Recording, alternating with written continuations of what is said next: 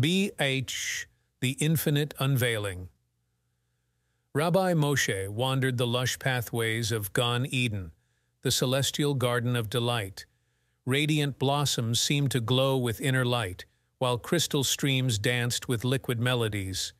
He had explored these sublime territories for eons, savoring their spiritual pleasures.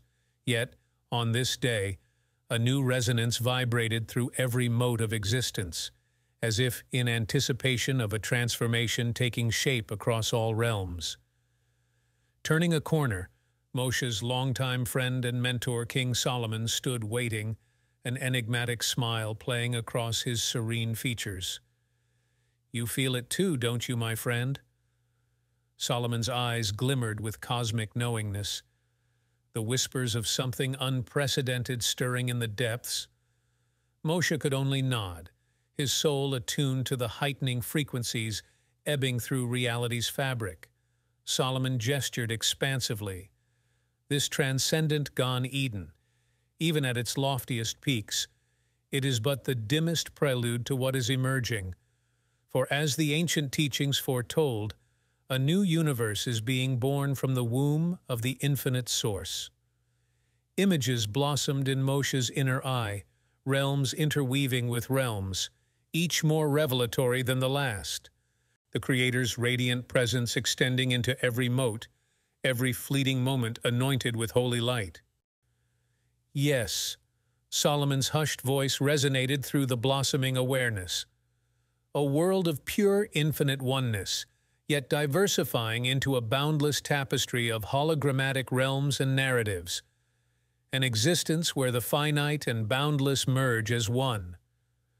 Moshe's soul fluttered, straddling the razor's edge of mystic transport and spiritual devotion. For as their sages long debated, what was the nature of the coming world of resurrection? How could it so profoundly eclipse even the most sublime manifestations of Olam Haba, the afterlife existence they had long known?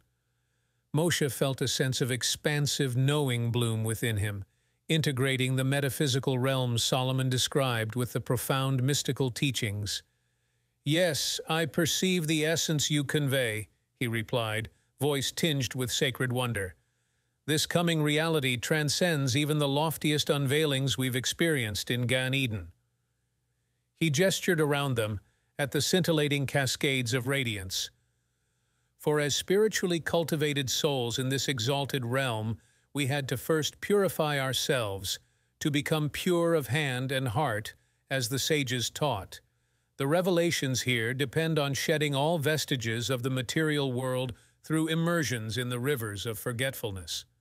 Solomon nodded sagely. Exactly so.